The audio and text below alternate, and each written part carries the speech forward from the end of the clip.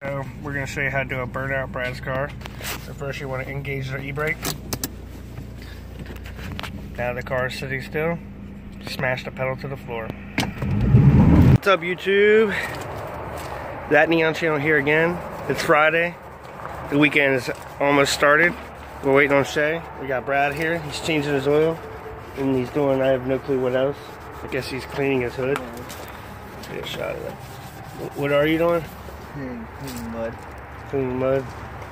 Cool, so what are you doing today? Changing your oil? We're going to change his oil. He's got the Castrol GTX high mileage 5W30. Good stuff. And a Mopar 409 oil filter. That's all we use around here. Let me turn this around. Believe it or not, guys, believe it or not, it's actually daytime when I'm making a video. Imagine that. How long has it been since we did a daytime video, a real daytime video on our Neon? Forever. So we got Brad's suicide swap here. We're gonna do some pulls in it after we change the oil. And show you how the suicide swap runs. He's got the first Decno. I think it looks great. It's holding up awesome. So if you guys want to get yourself one of these, send us pictures and videos of your car. We really want snow drifts or burnout videos, and we're gonna pick the best ones and send y'all a sticker. We haven't decided completely how we want to do it, but start sending us pictures and videos of your car to the email address in the description below to have a chance of getting yourself a pretty nice fucking Decno. So yeah, Brad got himself a new battery also recently. So we got this nice new battery. He also had the brand new radiator already. It's 50 bucks. New head gasket, new timing belt. Yeah, you pay 50 bucks for that battery. Don't ask how. Got the header on here, so we got a little bit of performance gains. Got the cold air intake, and we have a 01 RT came in here. So this car moves pretty good. We have the AC deleted, so there's no AC, but we haven't completely deleted it belt wise. So what I'm trying to convince him to do now is cut his muffler off so we can get some more power out of this and more gains, because these cars love not having back pressure, and he's afraid of it being too loud. Tell him it's not going to be that loud, because these cars don't get that loud. Now if you took the cat off, it's a different story.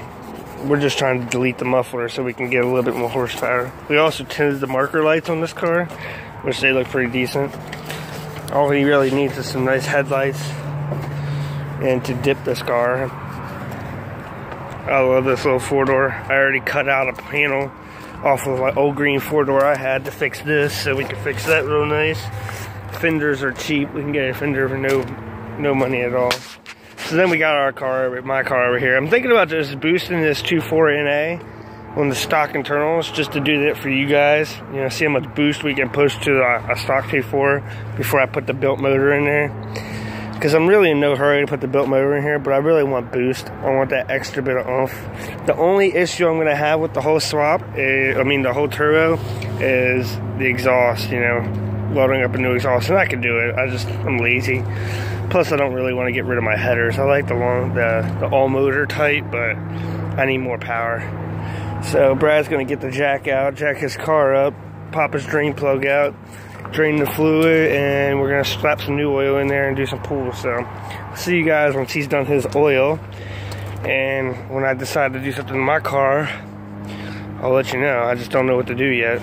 It kind of runs perfectly, so I don't want to fuck with it. The only thing that needs fucked with is the tune, and I'm not a tuner, so I don't know what to do. I don't know. I just feel like my car has more power hidden somewhere. But everything's been deleted. The balance shaft's been deleted, power steering, AC, everything that's pulling drag off the motor. It's got no cat, it's got long tube header, it's got a bigger muffler, it's got a ported intake, built head that's been port and polished with valve springs and tensioner. EGR has been deleted.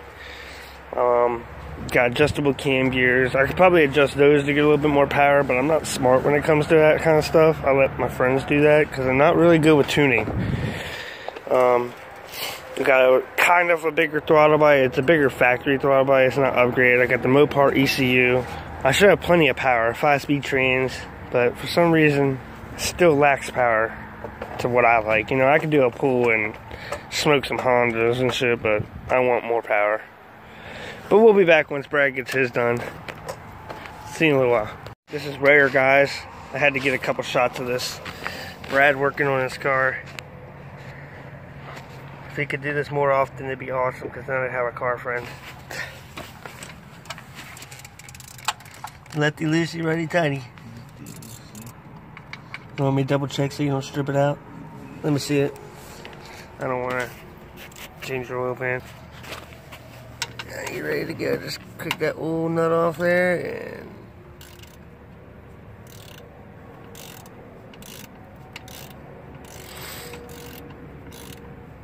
let it drain, let it drain.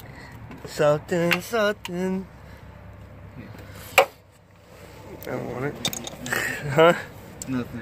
Wasn't sure if I still needed it.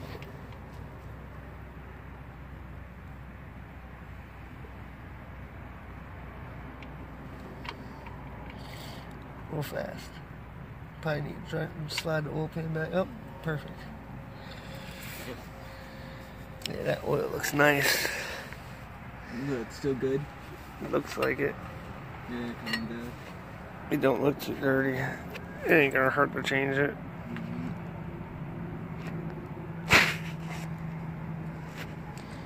I don't know why my phone won't focus on it. What the fuck?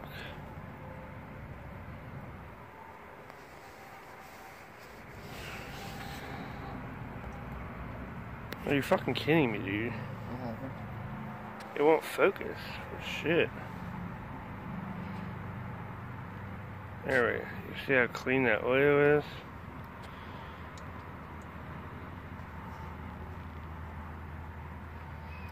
Oh well. It came out of there nice and thin too. I'll save that oil for like head bolts or something. Probably not. See you once we're done. Alright guys, Brad got his oil changed. It's nice and clean. Perfect. Bang, you can see it's like right at the line, so we're good there. His training fluid's good, nice and red. His car's good to go. Oh, did you check the antifreeze? Good. I like taking that cover off. That's good. I got the wheels changed on the PT. We took it for a ride, put the top down, or I took it for a ride.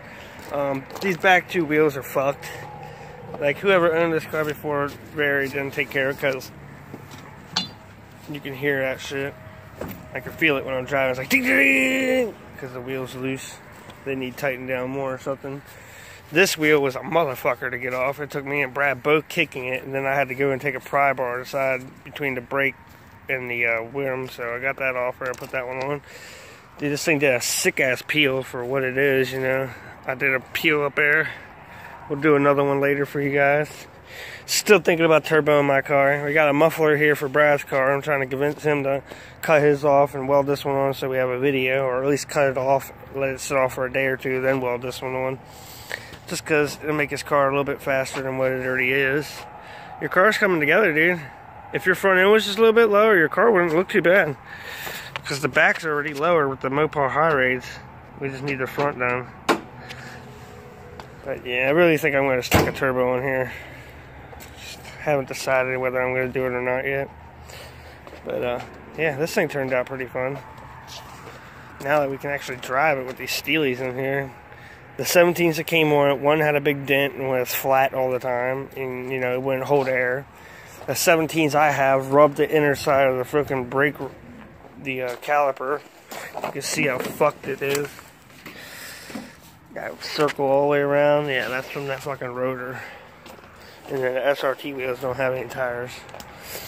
If I could get the tires off the PT GT wheels and put them on the SRT rims, we'd have something going, but whatever. Yeah. So we'll be back when we figure out what we're going to do next. So we're going to show you how to do a burnout Brad's car. So first you want to engage the e-brake. Now the car is sitting still. Smash the pedal to the floor.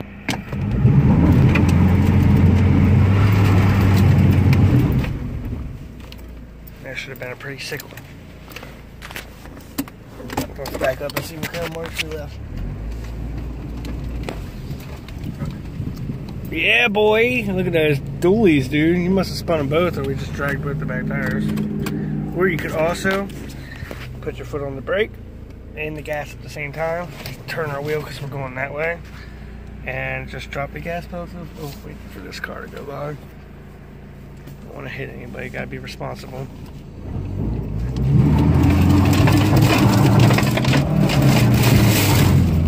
Yeah, boy! We smoked the tires back here. You see all that smoke, guys? Yeah, watch this VTEC hit in. That's a single cam suicide swap. Single cam head, dual cam bottom end. Don't want to pull a bend. That's where he crashed. He hit a fucking telephone pole in his first car. His Nissan Spectra. That was the nicest car he ever had. He fucking destroyed it. This single cam, well, the single cam top end on this dual cam bottom end has some nice pulling power. I'm pretty happy with it. Brad don't use it. It's like VTEC, you can hear it.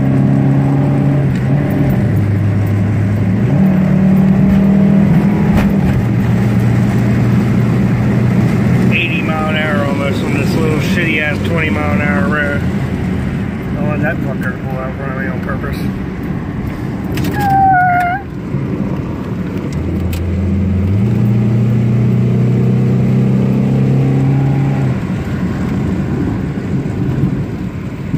Being an automatic, this car does do pretty good.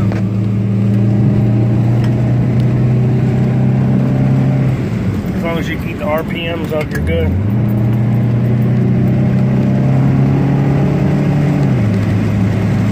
Dual cam bottom end, single cam top end. We call it a suicide swap in the neon world. I don't know what y'all call it in Honda world, if you can do it on a Honda or not.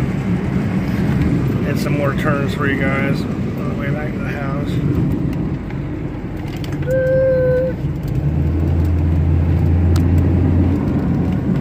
These are 10-mile-an-hour turns. We're taking it 40.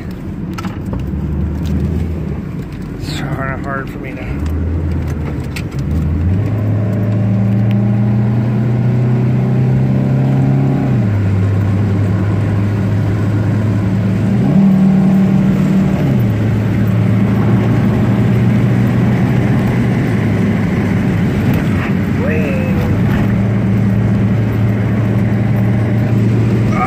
Budding, get out of the way, budding. Rolling up. So that's a little cruising Brad's car. Back road cruising Brad's single cam swap, suicide swap, whatever you want to call this shit. Fast. Peace.